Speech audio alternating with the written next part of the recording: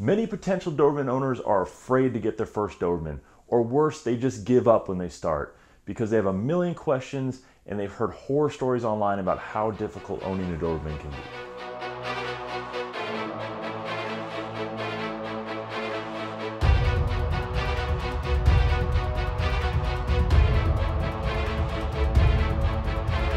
So I scoured the internet and I collected a list of the most frequently asked questions by new Doberman owners. My hope is if I run through these and answer a lot of the questions you have, you won't be afraid to get your first Doberman. So let's get to it.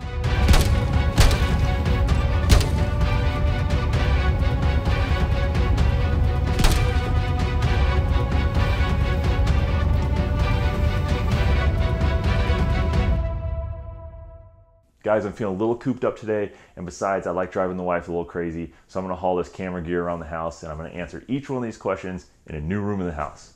Let's get going. Question 1, are Dobermans aggressive? No, they can be naturally protective, but they also can be naturally tight, loyal, loving family dogs. And that protective instinct is overridden easily if you socialize them really well with kids early on, and you socialize them with other people in different situations. And they'll just be great, loving family dogs. Question 2, can they live in an apartment? Absolutely, yes, they can. They're called Velcro dogs for a reason. They love being right with their owners and right on top of them. And they're smart enough and intelligent enough to know what's expected of them, so you can train them to work really well in a small area. The only issue could be exercise, so make sure you put a little extra effort into getting them out and getting them their daily exercise. But yes, they can do great in an apartment. Number 3, can they live outside? No, they can't. They're family dogs. They're meant to be in with the family and close to you. If they're living outside, they're not going to be happy. It's also not good for them. But when your Doberman's not happy, trust me, you won't be happy either. They're going to act out in other ways. They'll be destructive and all that kind of thing. They also have single layer coats, so they don't do very well in the cold at all. And really, they don't do great in the heat either. Number 4, should I get the ears cropped? Now, that could be a topic for a whole video in and of itself, but basically it's completely up to you. Check the laws where you live, because in the United States and Canada, it is legal to get the ears cropped as long as it's done at a vet. In most countries in Europe and most other countries, a lot of other countries in the world, it is illegal. So make sure you know what the laws are where you live. Now, the proponents of the cropped ear will say that that's the classic Doberman look. That's how they're supposed to look. They'll say that it improves airflow through the ears, which keeps them drier to prevent ear infections. They'll also tell you that it helps determine direction of sound. The dog can hear sounds and locate them a little easier. If the dog is doing protection work, it's one less handhold for someone to grab a hold of and get control of the dog. If the dog is being used for hunting or running through brush a lot with a lot of sharp sticks, they'll also say that cropped ears are great because it prevents damage to the ears when they're running through that kind of brush. Now, the proponents for the floppy ears will say that that's how they're meant to look. That's the way that the breed is with the floppy ears. They'll tell you that ear infections are not a big issue with Dobermans, which is absolutely true. And they'll also tell you that the softer look and feel is a whole lot better when you're out in public. If the dog is doing any kind of service dog or therapy work, the softer look is great.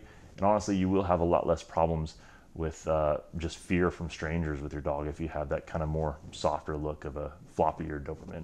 But really, it's completely up to you. Number 5, what is the ear cropping process like and how much does it cost? Usually, a Doberman will get their ears cropped between 7 to 9 weeks of age. It can happen up to about 12 weeks of age. After that, the ear cartilage is hardened, and usually the ear cropping is not successful.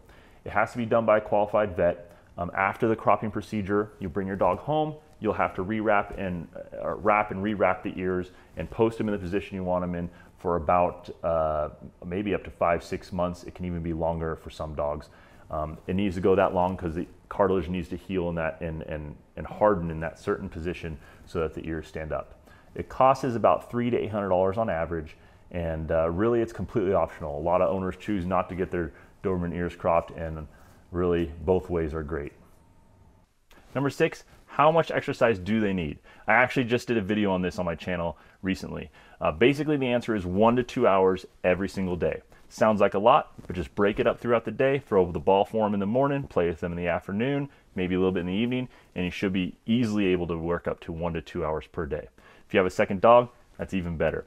But keep an eye on your dog. Every dog is different. If they start looking stressed out or like they have some anxiety, throw a little bit more exercise throughout the day in there for them. Number 7, can they be trained to bite on command? Well, the answer is yes, they can, but it is somewhat of a liability. Let's say your dog accidentally bites a neighbor kid and you get sued over it. You could be on the stand and have to admit to the whole court that you paid somebody to get your dog trained to bite, and that could be an issue for you. Now, there's also great things about having your dog protection trained as well. They can protect your family in the right situations, whereas a dog that isn't protection trained may be hesitant. So you got to decide what's right for you and your family. And keep in mind, protection training is expensive and can at times involve boarding your dog overnight, sometimes for weeks or months at a time. Number 8, do they shed? Yes, Dobermans shed. It's a moderate to a minimal amount. They're short, thick, pointy hairs, and they're actually really easy to sweep up, and there's not a whole lot of them. But because they're short, thick, and pointy, they will get stuck in furniture, like the fabric of furniture and clothes and that kind of thing. But really, it's pretty easy.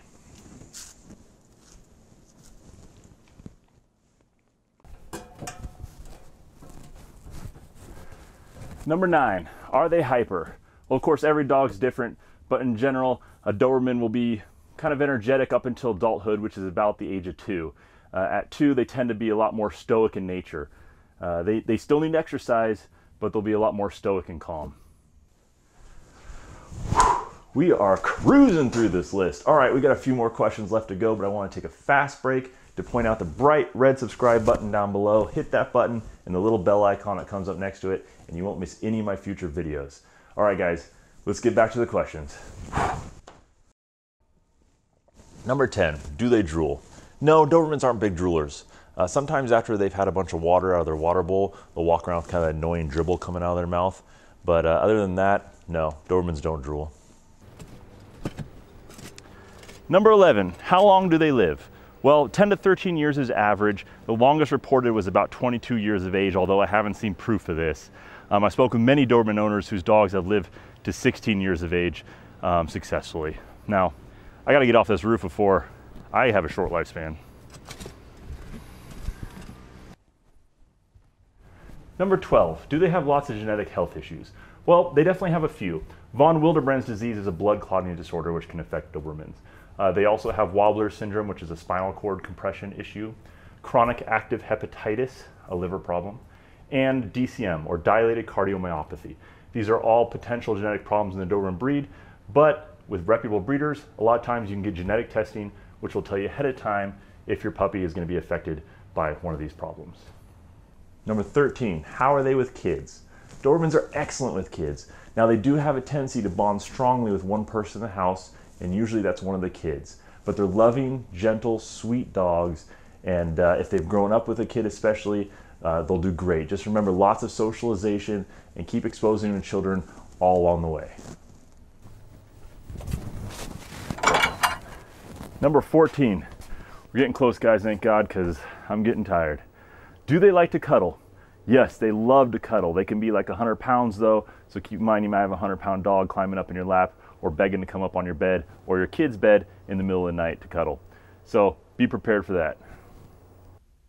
Number 15, how are they with other dogs? In general, they're great, especially with dogs of the opposite sex. Now, like most dog breeds, if you get them in a house with a dog of the same sex, especially if they're both males, you can sometimes have issues. But in general, having another dog in the house is actually a really good thing for them because they need a lot of exercise, and that can help make getting that exercise a whole lot easier. Well, guys, the wife officially thinks I've gone crazy hauling this camera gear all around the house. You know, the Doberman is an awesome breed, and they're great family dogs. I really don't think you'll be disappointed.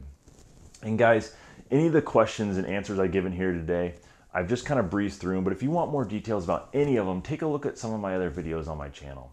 Most of these topics I've done an in-depth video about with a lot more information. So take a look at that if you want more. And hey, before you take off, drop a comment down below. Let me know any questions you have about the breed, and I'll do my best to answer all of them. And you know what? I might even feature your question in a future video. Thanks guys for watching. Hit that like button. Take care.